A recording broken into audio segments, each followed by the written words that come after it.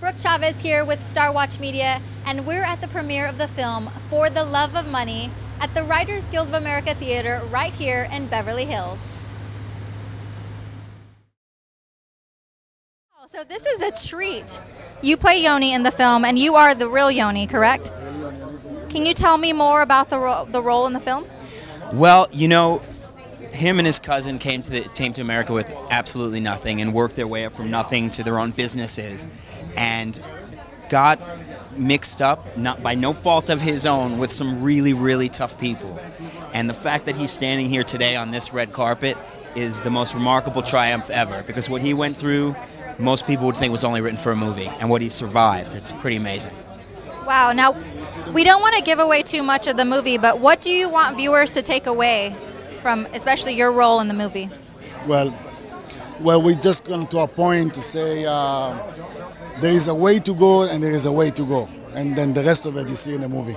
Yeah. And we choose the right way. Absolutely. That's what we did. So was that making that moral decision between right and wrong? Absolutely. And that's what the message is in the movie. And you will see it. So we want to know what made you decide to take on this role specifically.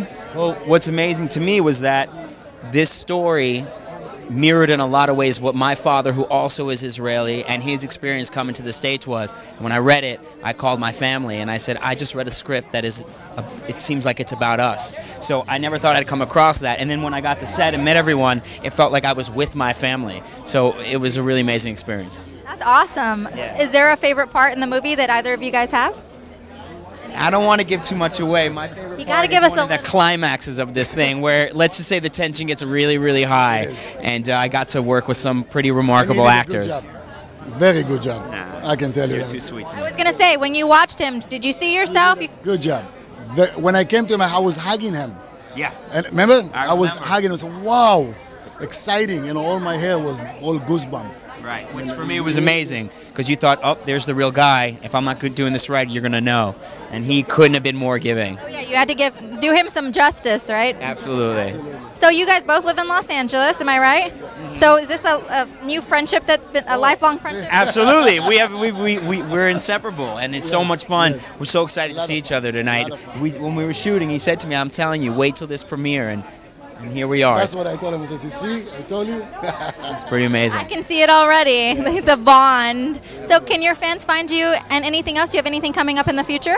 I just finished a couple guest stars on some TV shows, on Harry's Law and Unforgettable and NCISLA and stuff like that. So I've been busy. So things are going well, and they're just starting to rerun the Pacific HBO series. So, you know, my face seems to be out there, and I'm really thankful for that. Nice. I think it's awesome that you guys are here together. Our fans are excited to see the real Yoni, and we can't wait to see the film. Well, thank you so much. You have a great night. Enjoy yourself.